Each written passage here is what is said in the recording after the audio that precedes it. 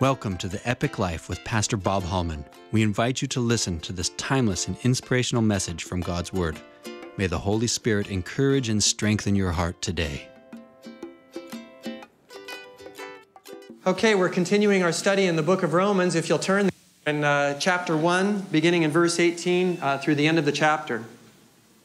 I am not ashamed of the gospel, because it is the power of God for the salvation of everyone who believes, first for the Jew and then for the Gentile.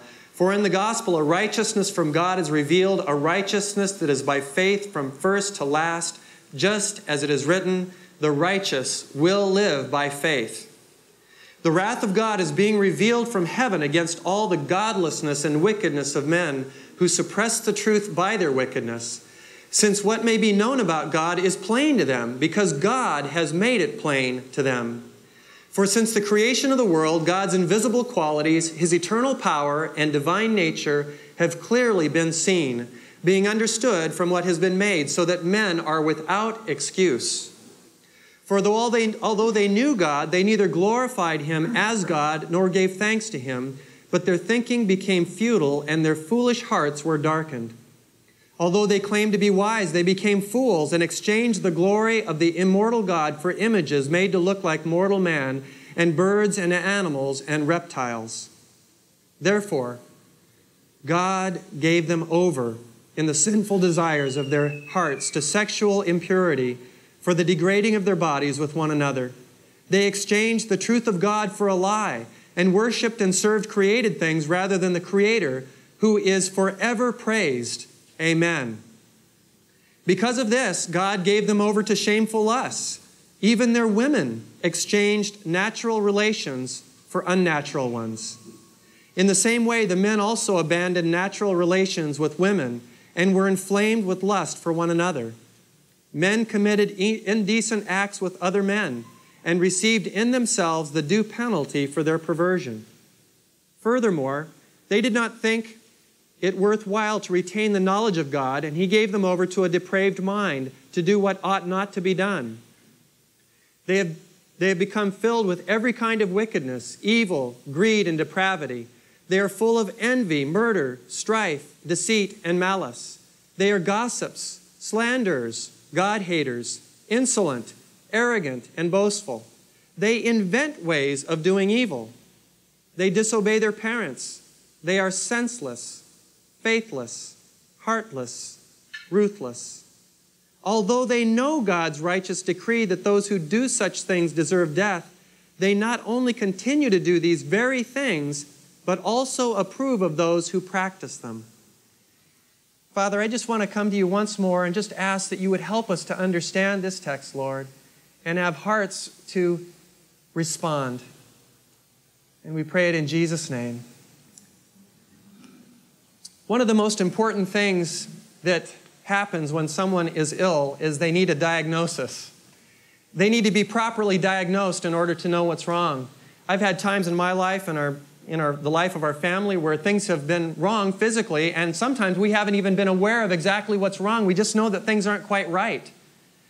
And so we go to someone that has the skill and ability to diagnose the problem. And what we have here in Romans chapter 1, verses 18 through 32, is God's diagnosis of man's problem. Now, a lot of people in the world know they've got problems.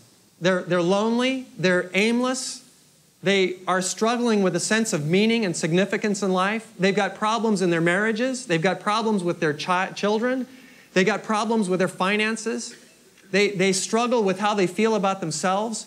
And these are all symptoms of something that's wrong in mankind, because God never designed us to experience that kind of a life. What God has planned and purposed for men and women is abundant life. It means fullness of life in John 10:10. That we would know Him and have peace and joy. Not a problem-free life, but a life of significance, a life of meaning and of value. But all throughout the earth, if you talk to anyone for any length of time, they'll begin to share with you the symptoms of something that's terribly wrong in their life. And in this passage, though it's very difficult to hear some of the things that we're going to have to talk about today, God diagnoses man's problem. Now, when I go to the doctor and I'm not feeling quite right and he diagnoses me and tells me that something's terribly wrong, I don't get upset at the doctor.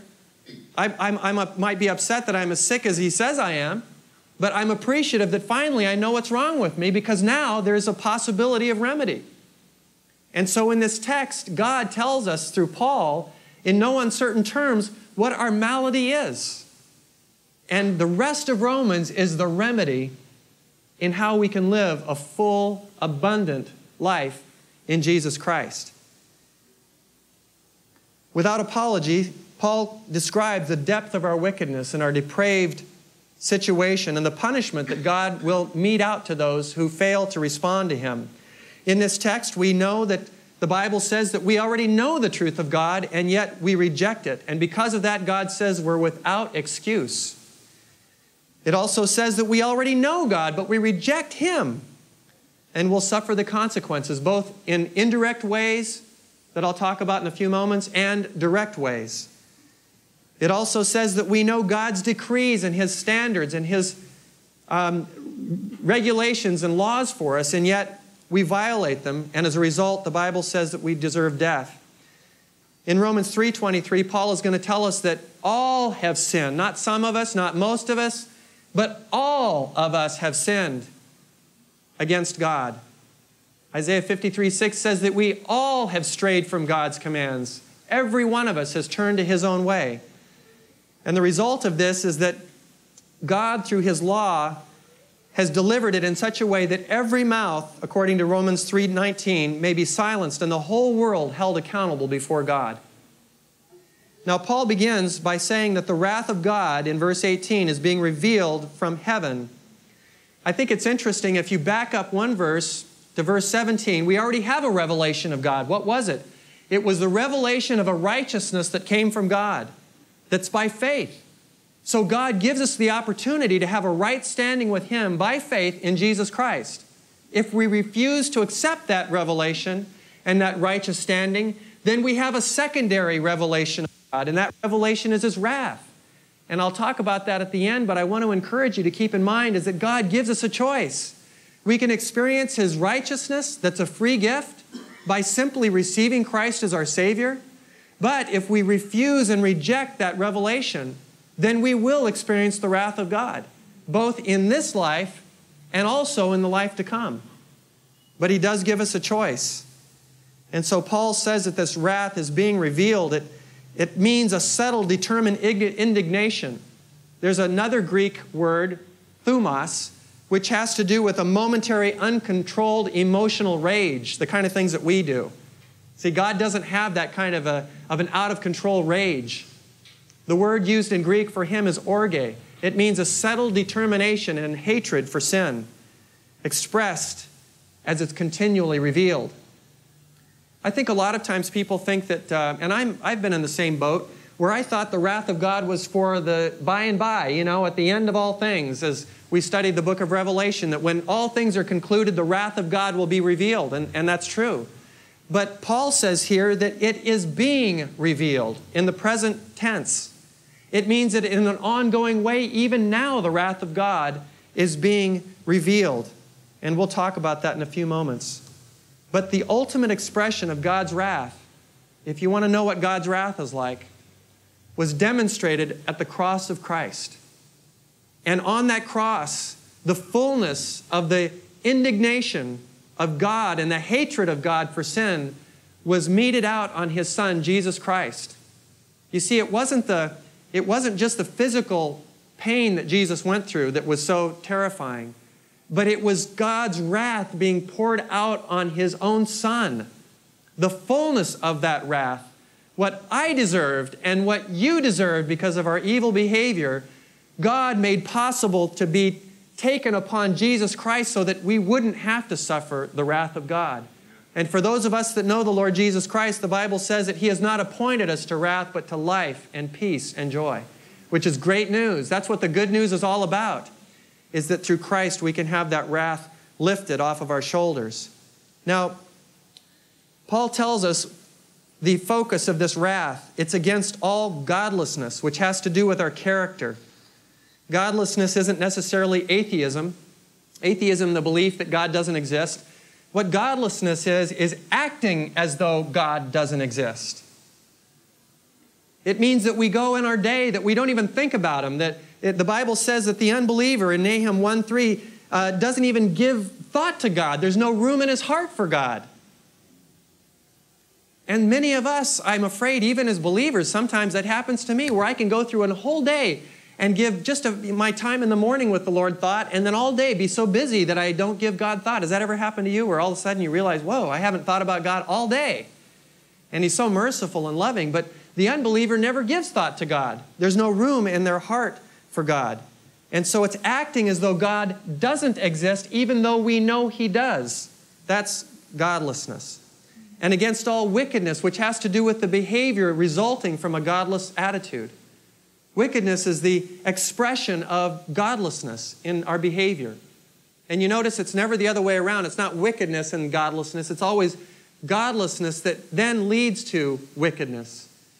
And so Paul says that this wrath is already now being revealed against godlessness and wickedness. Why? Well, we're told in the second part of verse 18, it's because men suppress the truth by their wickedness. And I don't think any of us you don't have to be a rocket scientist to figure out that in our time and our culture, there's a suppression of the truth of Jesus Christ. The Bible is being suppressed, prayer is suppressed, an expression of godly moral standards is being suppressed. And in this text, it says that this is the reason for God's wrath. It could also be translated, these people are constantly attempting to suppress the truth by steadfastly holding to their sin. So by living a godless life, a life where there's no room for thinking about God and demonstrating it in a wicked lifestyle, the result is that we suppress the truth. Now, what truth are we suppressing? What about the people that don't go to church and that don't have a Bible and that don't even, actually, believe it or not, there's some people in our society that don't know that Jesus died on the cross for our sins. They don't know any of the Old Testament stories. They know almost zero about the Bible. What about people like that? What about the pygmies in Africa? I've been asked that question many times from people who say, how could God be just? Is He going to send people to hell like that? Well, He gives us a very clear answer in this text. If you look with me in verse 19.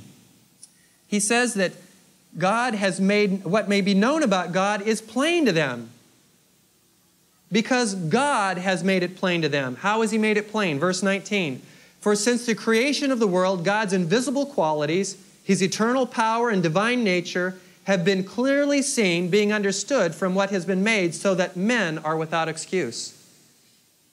So God has revealed through two avenues His nature and His glory, the qualities of who He is and what He's like. Now, in the Bible, there's some theological terms I'm going to kind of throw at you. They're very simple. One is called general revelation. General revelation is a theological term referring to the revelation of God in nature. That, especially on this island, it's hard to miss it, isn't it?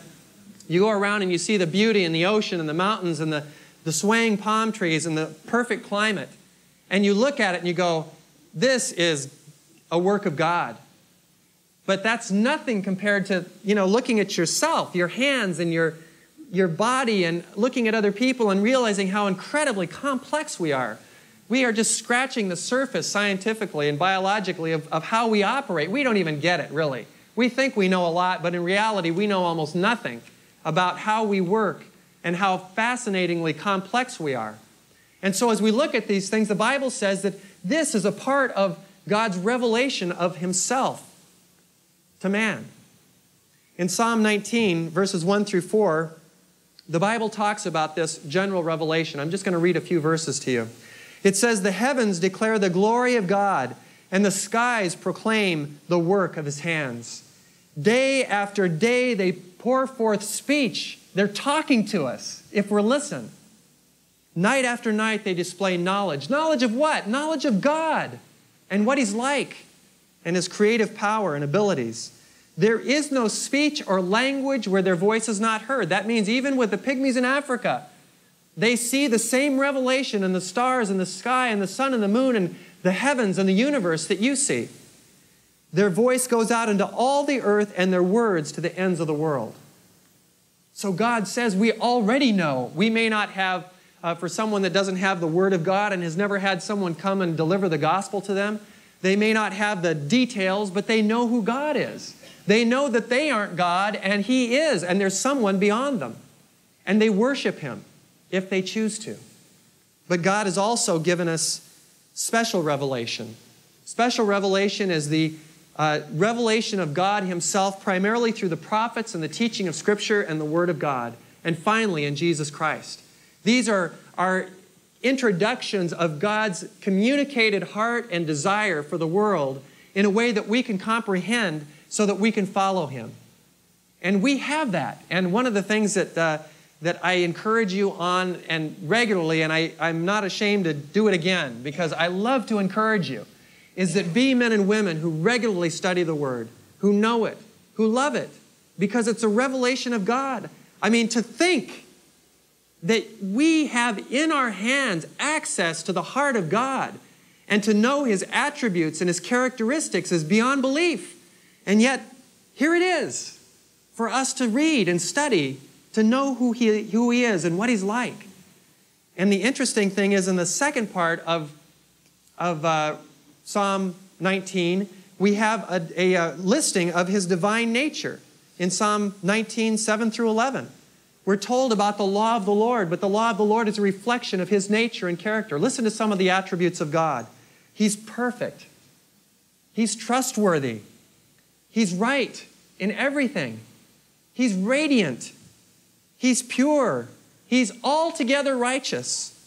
He's more precious than gold and sweeter than honey. That's what Jesus is like. That's what the Lord is like. And so God, through a divine revelation of Himself, has told us who He is and what He is like. And so because of that, the Bible says that men are without excuse when they say, oh, we didn't know. We don't know who God is. We didn't know He was really God. We thought He was just a good teacher or a good man or a prophet. But God has clearly distinguished Himself as unique in all of creation. There is no leader, no guru, no prophet, no man or woman that even comes close to comparing with God Almighty or His Son, Jesus Christ. It's interesting, most of you are familiar with Helen Keller. Some of you are young enough that you may not even know who Helen Keller is, which is a little frightening to realize I may know something that some of you don't because I'm getting older. But Helen Keller was deaf and mute and blind. She was given up into the system years and years ago. She's dead, long dead now. But back then, they had no real recourse for someone like that, and they just put him in a home and gave up on him and kind of threw the key away. Well, a woman named Anne Sullivan had a heart for Helen Keller and began to teach her and began to train her how to communicate and how to be able to share and open her life. And lo and behold, this woman was incredibly intelligent, and people thought she was just an idiot because she couldn't communicate. Far from the truth. Anne made such progress with her, and Anne Sullivan was a believer, and she wanted to communicate to Helen the beauty and the wonder of who God was. And remember, never having read the Bible, never having heard of who God was, never knowing anything about Him, as Anne was communicating who this wonderful God and Savior was, Helen said to her, I already know Him. I just didn't know His name. God has revealed in us and shown us His heart. He has made it known to us in Ecclesiastes 3:11. The Scripture says that God has set eternity in the hearts of men. There's something in us that knows that there's a God and a Creator. And because of that, we are all without excuse if we don't respond to God. He has made it plain to us through His created order and through His revealed Word. Now, in spite of that, man will reject God, and because of that, God's wrath will come on man for that rejection. We find in verse 21 several reasons for that rejection. He says, although they knew God, they neither glorified Him as God nor gave thanks to Him. There are two things. They refused to give God glory. Glory basically is just honor that's due His name. And they refused to give Him thanks. They refused to acknowledge that, as the Bible says in James 1:17, that every good and perfect gift is found from the Father in heaven. The Bible also says in the book of Acts that that God sends the rain on the believers and unbelievers alike so the crops can grow. But people refuse to acknowledge that God even exists. They will not glorify Him as God, nor will they give thanks to Him. And right now we are in a state in our culture, in our country, and growingly in the world where we will not glorify God, nor will we give thanks to Him. It's gotten so bad that we can't sing Christmas carols that mention Jesus in our schools anymore. We can't pray in public places. Do you know that in the White House, in the rotunda, you are not allowed to pray in that facility? And in many government buildings, you are not allowed to hold prayer gatherings anymore. We can't read the Bible in our schools. We can't post the 10 Commandments. Nobody even wants to admit that there is a God. And if they do, they don't glorify Him or give thanks to Him. And the Bible tells us that there's a price to pay for that kind of rejection of God. And we're told in verse 21 in the second half what it is. The first thing is that their thinking became futile. Thinking becoming futile.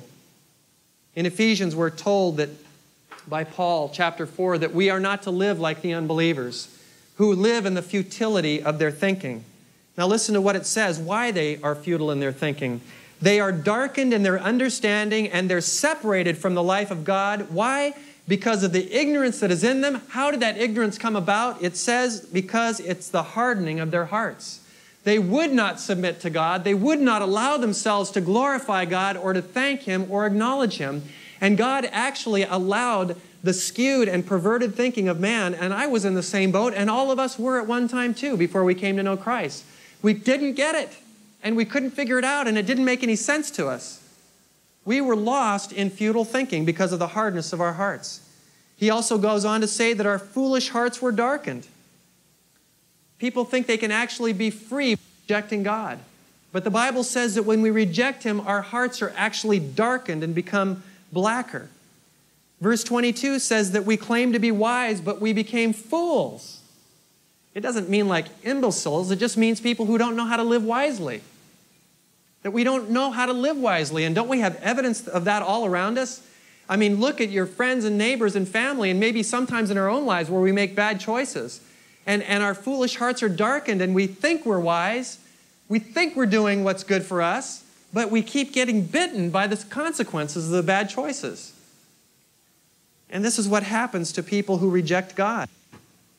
It goes on and says in verse 23 that we exchanged the glory of the immortal God for images. And he goes on to list the man and the animals and the birds and the reptiles. You know, more than probably most places on this island, there are actually people that bow down to idols. I know that's for you on the mainland, that seems a little bizarre, but we do over here. Not we, but as a culture, we do. We have all kinds of gods here. We've got New Age gods, we've got Hindu gods, we've got Hawaiian gods, and people still continue to worship these gods and bow down. But for most people, that's not our problem when we talk about the worship of man. The worship of man for our culture is the worship of self. It's the worship of who we are and what we want to be and how great we are and how wise we are. We want to elevate ourselves to the state of God, and we actually have friends that I was really blown away when I first got here. And I had some friends who were New Agers and Hindu, and they really believe, in his room, he had this poster that says, "I am God." And he had all of these positive confessions about his nature and his attributes, all godlike qualities. And he really believed that he was God and becoming a God. And I have to admit, I laughed when I saw it, because I thought it was a joke. But he was dead serious. And so there are people that actually elevate themselves to that position. But there's some other ways that the Bible says that man commits idolatry in their life by the worship of man. And I want to read you a quote. If I can find it here. Where am I? I'm a little lost.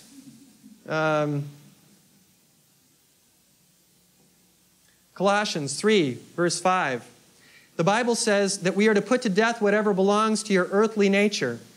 Listen to what the list is. Sexual immorality, impurity, lust, evil desires, and greed. Because these things are idolatry. These are all things that we're trying to gratify ourselves, and in that sense we're lifting ourselves up above God, and by doing so we become those who have exchanged the truth of God for a lie. And of course, we know that these behaviors and attitudes lead to death. Now, but when we came to Christ, we were trying to strive for these things because we thought these things brought significance and meaning and purpose and pleasure. And the really kind of pathetic thing is that man thinks that left to ourselves, we are evolving and growing and becoming greater and more godlike, when in reality, left to ourselves, the trend is downward. And we find that trend recorded for us here in this passage. Actually exchange worshiping God for worshiping ourselves. It's ridiculous. I know myself well enough to know that I should not be worshiping me. And maybe you know yourself well enough, and maybe you know me well enough not to worship me or to worship each other. But we have a tendency inbred in us through the fallen nature to want to worship ourselves. We take extremely good care of ourselves. Always watching out for ourselves and making sure everything's right for us. We got all kinds of room in our head for ourselves, but no room for God. And the Bible calls that idolatry. But it gets worse because then we give that up because we realize that doesn't meet our needs, so we start worshiping animals, cows, and rats. And then it goes to birds, and then it goes to reptiles and snakes. Actually, the Egyptians had gotten so degraded in their thinking that they actually worshiped what they call a scarab beetle. That's a nice term. The ugly term, it's a dung beetle. They actually worship this beetle that spends its day digging around in dung. And that's the place that man was reduced to, exchanging the worship of God Almighty, who has created all of this and loves us and cares about us and has revealed His righteous standing that we can have through Jesus Christ so that we can be forgiven of our sins. And instead of that, we choose to worship a little beetle who's digging around in dung.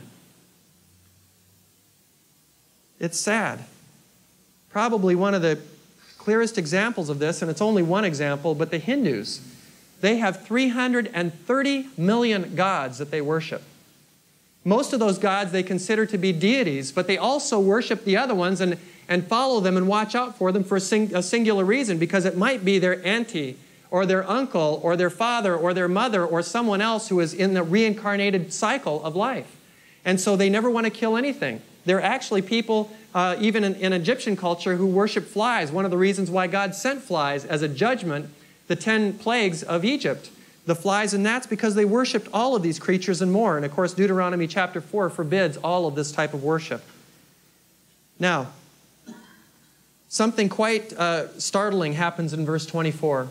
After God revealing Himself and making Himself known in the plainest of ways, man rejecting repeatedly God's forays and efforts at a relationship with Him, finally says, if you are so determined to follow these other gods, if you are so determined to reject me and to not glorify me and give me proper thanks and honor, then I am going to give you over to what you really want. I'm not going to stand in the way anymore. Up until now, I've been restraining you.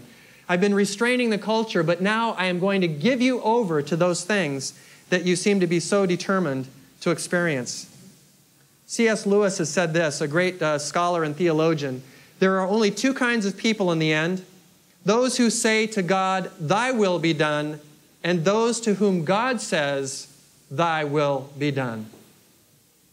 Either we are those who surrender ourselves to the will of God, or God will surrender us to our own will, and God forbid.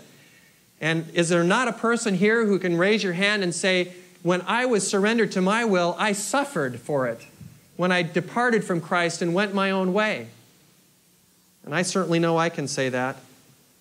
And so God gives people over. Now, how does He actually give people over? I mean, how does He do it? Well, I think there are two ways. The first way that I want to mention is indirectly. He gives people over indirectly through cause and effect, through the consequences of our own sin. Now, a lot of times people don't even recognize that as being from God, but who developed cause and effect? Who was the one that put the order of life in such a way that if you sow a certain type of seed, that you would reap a certain type of crop? And there are many of us, and myself included when I was younger, who sowed bad seed in my life. And I reaped a bad crop. And some of that crop I still am burdened by. God has forgiven me, but I still have, the knowledge that I sowed a bad crop. And some of you are the same way. We see it in a variety of areas. If you are financially irresponsible, or if you're a thief or a criminal of some sort, there is a natural consequence, is that eventually you will be caught and you will have to pay a price. That is the wrath of God. There are some who have been very prolific in their sexual immorality and have experienced STDs. This is a natural, indirect consequence of God giving us over to our desires, but it's an experiencing of the wrath of God. A natural punishment, a natural consequence for our choices, and certainly there are many others. But sin itself, it degrades man and it strips us of our dignity. It takes away our peace of mind and ruins a clear conscience. It destroys personal relationships and marriages and families and cities and nations. And it leads to loneliness and frustration and meaninglessness and despair. These are natural consequences for sin. We don't often recognize it as being the wrath of God, but most certainly it is. It's God's way of saying something's wrong. There's a malady in our lives, and God wants to give us the remedy. But when He does this in such a gracious way, He doesn't just scorch us on the spot. And sometimes, have you felt like you wish that would happen sometimes to people that you don't like? You know, where there's some form of wickedness that's just so terrible, you wish that God would just strike that person dead, and they seem to be getting away with it. Have you ever had that happen in your life? But God's way is to incrementally turn the heat up. Why? Because He wants to give us an opportunity to respond. God is so patient and so gracious, but according to Nahum, He will not leave the guilty unpunished. And so oftentimes we look at the consequences of life and we just don't even get it, that God is involved in these consequences, that God is trying to get our attention. And I want to encourage you, there may be some of you here today that are burdened and suffering under consequences of choices. And you are just working hard to, get out of it. You are finagling and conniving and scheming, and you're just trying your best to hold on by your fingernails to make it through this crisis. And the thing I want to tell you is that God is showing you the malady of your life. And He's saying, stop scheming, stop trying to work this out yourself. Come to me and repent and come clean, and I will deliver you, and I will help you, and I will see you through this. Now, there's a second way that God reveals His wrath and gives people over, and that's directly, by actually punishing men and women for their sins with clear acts of judgment. We have many examples of this in Scripture. The first one was Adam and Eve. What happened to them? They sinned against God. God directly at that moment, not through just natural consequences, but He said, from now on, death will be a part of humanity. And so God directly judged. We have the direct judgment of God in the flood, in Sodom and Gomorrah, the Egyptians as they were pursuing Israel. We have the direct judgment of God with Ananias and Sapphira in the New Testament. And we have repeated promises of God's future judgment that will be extremely direct. But for most part, most of us are experiencing, and most unbelievers are experiencing, the malady of God's indirect judgment, cause and effect. But they're not recognizing it as, they're just saying, oh, bad thing happened because I did. But they're not recognizing that God is the one that instituted that for their remedy, to help them to see, to come to the great physician who has the diagnosis and has the remedy at the same time. Now in verse 24, we're told what God actually gives us over to the sinful desires of their hearts, to sexual impurity, for the degrading of their bodies with one another. It's a term that means uncleanness or a rotten, decaying condition. But as a moral term, it's used for sexual impurity, sexual immorality, and that would be intercourse outside of monogamous marriage. Any relationship outside of monogamous marriage, sexually speaking, is sexual impurity. And the Bible actually goes on to say that when we do that, we're actually degrading one another. That we're actually diminishing the quality and the image-bearing nature of our lives before God when we commit sexual immorality. And I know that sexual immorality is rampant in our culture. We've got a divorce rate that's pushing 75% now in our culture, just astonishing, hard to even imagine. And men committing adultery against their wives, and wives committing adultery against their husbands, and unmarried people committing sexual acts of immorality and damaging themselves and degrading themselves. And for those of us that have been involved in that kind of a lifestyle, we know what it's like. It does. It takes you down. It makes you discouraged. It strips you of dignity and a sense of well-being and a sense of a clear conscience. And so God gives people over to that because they're so determined. He doesn't want us to go that way, but if we just keep pushing and pressing, He will give us over. And then to false worships, where we exchange God's truth for a lie, which we've already talked about. And as a result, we worship the created order of things in creation versus the Creator. Isaiah 50:11 tells us the consequence of that. And it's very clear that this is what you will receive from my hand. You will lie down in torment. This is frightening. A lot of people don't like to talk about this aspect of God's nature, but it's just as much a part of His nature as His love. And He will demonstrate His wrath, both indirectly and directly. And in the end, He will demonstrate it in the fullest degree. But as I said, for those that want to escape that wrath, which I'm raising my hand and waving, and I know many of you are too, God has provided a way through Christ where He poured out the full extent of His indignation and wrath on Christ so that you wouldn't have to experience that wrath. And that through that you have a perfect and right standing with God. No shame, that we can be free and that He's cast our sins as far as the east is from the west and the deepest part of the seas. But it gets worse. In verse 26, because they did these things, gave themselves to sexual immorality and false worship, God gave them over to shameful lusts. And it says, even their women exchanged natural relations for unnatural ones. And in the same way, men also who abandoned natural relations with women and were inflamed with lust for one another. We're talking about the homosexual lifestyle. Women having sexual relations with women and men having sexual relations with men. And I have to say that, as you know, in our culture, this is becoming more and more predominant, and it is going to continue to become more and predominant. But it was also predominant in Paul's day when he wrote this text. In fact, actually more so than it is in our culture today. In the first century, homosexuality was commonplace. Socrates and many of the great philosophers, along with the great politicians of that day, were homosexuals.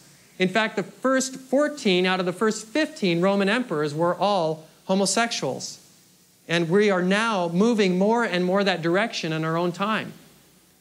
Now, these people were actually inflamed with lust for one another. We're not talking about somebody who's kind of like has a tendency. We're talking about people who just think about this night and day, who are inflamed with lust. And we are certainly approaching that in our own culture. Sodom and Gomorrah is an example of that. You remember the story where Lot was living there and 3 visitors came. They were angels to come and see if the cry that was coming from Sodom and Gomorrah was really true, that it was as bad as it was. And of course, they discovered it was worse than they thought. And the angel came out and rescued Lot when these men and boys of the whole city came to basically rape these visitors. And the angel blinded all of them. And it says that they continued through the night looking for the door. Even though they were blinded, they experienced the direct judgment of God. It's an amazing thing that God didn't strike them dead right on the spot, but He just blinded them to help them come to their senses, but they wouldn't, and they continued to seek out these visitors. Now, the Bible consistently condemns homosexuality. Leviticus 18:22. Under the Old Covenant, we are told that it's actually a crime that's punishable by death. Leviticus chapter 20, verse 13. Now, in the New Testament, we're told that those who persist in this lifestyle will actually be excluded from the kingdom of God. Now, this is only one part of the list of these exclusion, of these activities that would exclude someone from heaven. But Paul focuses in on this because I think it's one of the more degrading examples of our sinfulness and our rejection of God's created order. Now, in our culture, as you know, we've been told that homosexuality is normal, and that we have teachings in our school system going all the way down to now first grade, inducting people and helping them understand and introducing these children into a lifestyle of acceptance of homosexuality. We've been told that there's actually a homosexual gene. Does everybody remember that 6 years ago when we were all informed that, lo and behold, there's actually a gene, which means that these, the homosexual community, they're not responsible. It's something that God did to them, that God allowed this to happen. Well, I was just happened to be looking on my internet server and looking at CNN News. And I wasn't even searching for anything in this regard. And lo and behold, here's an article by a columnist that says that the gay-friendly media has failed to report that the gay gene doesn't exist and it never did. Did you know that? That it was a lie. Don Feeder, who's not even a Christian, in the Boston Herald has reported that some 6 years later the gene hasn't been found. And interest in the quest among scientists and activists, who are frequently one and the same, I might add, has faded because the gene doesn't exist. Has anybody heard that? You see that on the nightly news, that they made a big mistake and there is no gay gene? You'll never hear it, because that would go against the agenda that the homosexual community has. And so there's an increasing activist agenda, and I'll share something with you briefly, is that I think that there's going to come a time when it's this particular issue that will shut churches down. I think that there's going to come a time, right now we have legislation pending for hate crime legislation. That hate crime is being pushed specifically by the gay community. It's kind of clouded in a bigger umbrella of racism and religion and other things, but the agenda is being pushed by the gay community, so that even saying the truthful facts about the gay lifestyle would be considered a crime. That if you in any way denigrate someone by speaking the truth, for instance, teaching on this passage, I believe in probably a time that will surprise us at how quickly it will come, will be the cause of the loss of nonprofit status for churches and the shutting down of churches. But I will continue to teach whatever the Word of God says. I'm not on a hobby horse about this at all, but it's in our text, and so I must teach on it. Now, the Bible says that the homosexual lifestyle is a sin like other sins, and it can be forgiven, and from which a person can be delivered. And we find lots of evidence of this, and yet the homosexual community actually, there was another article that I didn't bring with me, but a writer for a mainland paper was actually fired, though he had a stellar record up until this point, but he revealed that he was an ex-homosexual and a Christian, and was writing this article as an interview describing how people could be delivered from homosexuality, and it wasn't something that they had to live with. And he was immediately fired. And now, of course, he's bringing a lawsuit for that inappropriate dismissal. But that's the way that, that our culture is dealing with these issues at this point. Now, the Bible says in verse 27 that people who live this type of lifestyle will receive in themselves the due penalty for their perversion. Now, a lot of people dance around this text, and I will not. I think that there are some terrible consequences that are indirect consequences of the homosexual lifestyle. And I think clearly AIDS is a frightening and fatal promise that we have here in the book of Romans. People don't like to talk about that, but without question, AIDS is a homosexual disease. It's something that tried to tell us that everyone can get it, you're all at risk, even if you're heterosexual and monogamous. It's a lie. If you are faithful to your spouse, and if you are faithful to God's clear teaching regarding sexual immorality, you have absolutely nothing to fear. But if you live a lifestyle that goes outside of the borders of God's created order, and you continue to violate, fail to glorify Him, fail to thank Him, fail to live in a wise way, then you will experience the indirect consequences of God's judgment. And though the gay community is really burdened by this, they continue and persist. And the latest information I have is that a lot of the concern that the homosexual community had years ago when AIDS first came out has now subsided, mainly because of drugs and the ability to suppress the ravaging effects of AIDS. And I look at this and I think, some people say, how could God let this happen? Well, He told us that there would be consequences to our sin, and that we would receive in ourselves the due penalty for our perversions.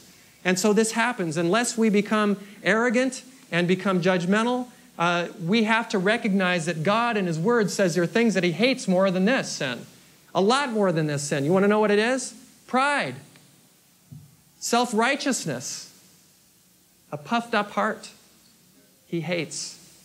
And though homosexuality may bear the consequences of sin different than other types of sin, it's no different than other sins, and people can be forgiven. And we need to be reaching out to that community, along with every other community that God has put us in the midst of on this island, with a message of hope and of Jesus Christ, because He offers life to everyone who would call on Him.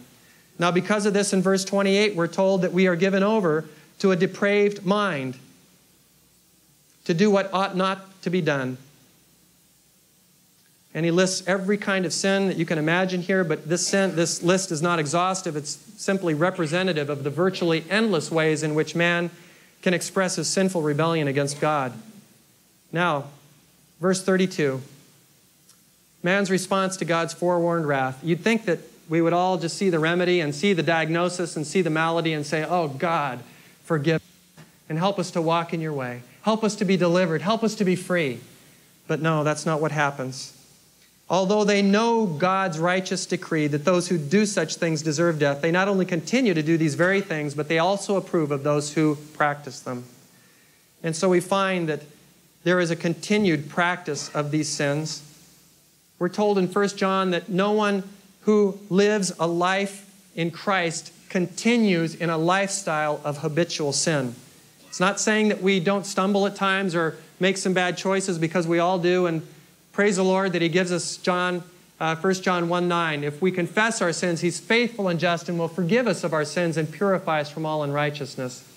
But the fact is that those who persist in sin, I don't care if they've prayed the prayer in their life, if they've said some sort of a acceptance of Jesus, what the Bible says is that if someone is truly transformed by God and truly saved, you will see the evidence of it in their life. And they won't continue to persist in willful disobedience to God.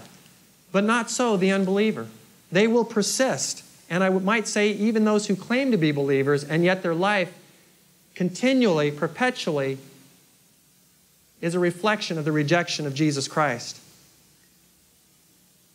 But these people aren't satisfied with just practicing it. They actually give hearty approval to those who also participate with them. They actually encourage them and applaud the sin, their own sin that they see practiced in others.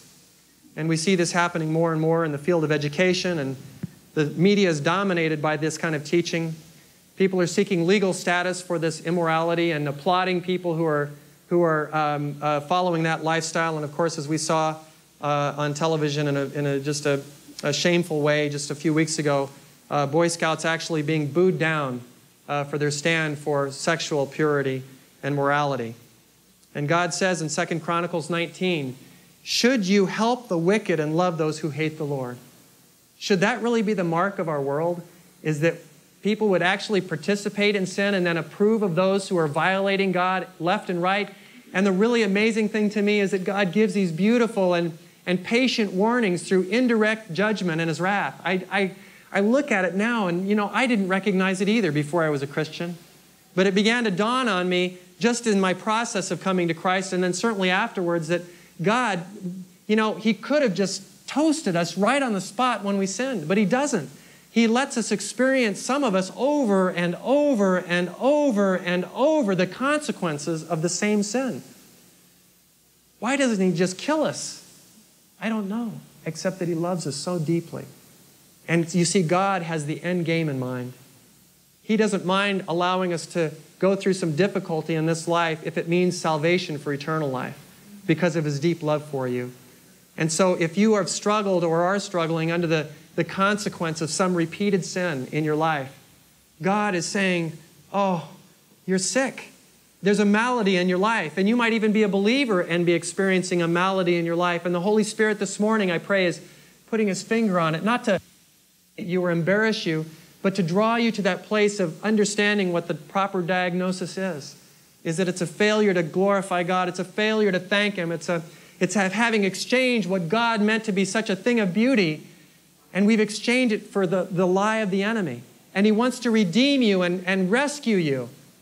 And so if that's the case in your life, I encourage you and repent and come back to the Lord. And it may be that some of you are here today and you've never received Christ, and you, as I'm talking, you're thinking, wow, that makes a lot of sense. We are kind of full of illness in our culture, and yeah, I've got malady in my own life, and I just thought it was just because that's the way life is, and the answer is that's not the way life was meant to be. God designed it so that you would have a life of peace and a clear conscience and joy, and that you would have an intimate relationship with him and the freedom to talk to him anytime you want without guilt or shame. And God has made that possible through Jesus Christ. And so the choice is clear. Romans 1:17. First, he's revealed a righteousness that comes from him. How do we have a righteous standing with God? By putting our faith in the cross of Christ and in Jesus' sacrifice. where the full wrath of God has already been poured out. You see, it had to be poured out. God can't just say, oh, never mind, you're okay. But it has to be poured out. But before the end times, before the final day of judgment, He poured it out in advance on His Son so that when you come to that final day, you could be free and guilt-free before Him and have a righteous standing. And that's the good news of Jesus Christ. But for those that fail to receive this and persist in their own way, God will give you over. God will give the unbelieving world over, and you will face the righteous wrath of God against all ungodliness and wickedness. John chapter 3, verse 36 in closing summarizes really this whole teaching. It says, whoever believes in the Son has eternal life. Not you might have or you can hope to have it, but has eternal life. But whoever rejects the Son of God will not see life, for God's wrath remains on him. Both the indirect wrath and the final future wrath of the Lamb of God. And so this is a very powerful passage. It's very straight and to the point. It doesn't pull any punches, but God wants us to know what our malady is. And He wants you to know, if you don't know already, that He has diagnosed the problem. And not only has He diagnosed it, but He's got the remedy. And it's in His hand. And He's willing to give you that remedy free of charge. And all you have to do is come to Him and say, I want the remedy. And of course, the remedy is His Son, Jesus Christ. What does He ask of us?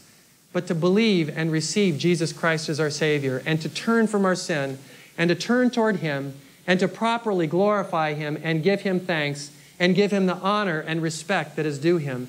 And what will happen is that God will begin to lift you and give your life purpose and meaning that you never even imagined possible because of His deep, deep love for you. The Bible says that while we were still sinners, when we were still sick, when we were still full of malady, Christ died for us. That's the love of God. And I would encourage you this morning to turn your heart toward the Lord, to give yourself more fully to Him than you ever have before, and to realize that we have a message of hope to a sin-sick world. You've got friends and family all around you who are burdened by the indirect wrath of God, and they need help, and they need your direction, and they need your prayer, because God has placed you strategically in their lives to show them the way, to describe the diagnosis, and to share with them the remedy of Jesus Christ. Let's pray. Father, we thank You for this time this morning. God, we honor You and we praise You. God, and it's a fearful thing to realize, God, Your wrath, but it's true. And Lord, we're experiencing Your wrath. It's being revealed even today. And Lord, we just thank You that it's not Your direct wrath, but You've given us an opportunity through the increasing pressure of cause and effect in our life to turn away from our sin and turn toward You. And Lord, I pray that whatever You're working in my heart and in the hearts of these men and women and young people here today, that You would have Your full effect and the full course of Your purposes would be accomplished, that we might turn back to You, Lord, and surrender ourselves to You and admit that we're not nearly as wise as we think we are, but God, You are the source of all wisdom and truth. And so, God, we give You glory today, and we say thank You. Thank You, thank You for Your word. Thank You, thank You, thank You for Your Son. And thank You, God, that You have removed from us the punishment that we so clearly deserved and have given us freedom in Christ, a righteousness that's from God by faith. In Jesus' name, amen. The Epic Life is a listener-supported ministry designed to encourage and equip believers to go big for God by loving Him, loving others, and making disciples. You can visit our website at theepiclife.org. God bless you.